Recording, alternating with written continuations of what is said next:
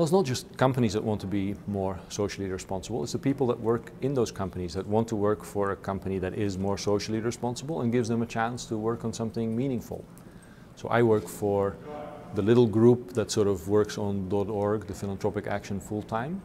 But when something happens, like in Haiti or in Chile, we find, we open up our list and say, are there volunteers ready to work on this? And for Haiti, hundreds of people showed up. And for Chile, just last weekend, over the weekend, more than 100. We think close to 150 Googlers piled in, translating people Finder into Spanish, helping to get the imagery out. So it's a great way to involve a large number of employees. And there is either something happening in the country where you are living, so you want to be involved, or there is a great socially responsible use of the tools that you're working on and people offer their expertise, or people say, hey, I know something about marketing, so I can be helpful in getting the word out.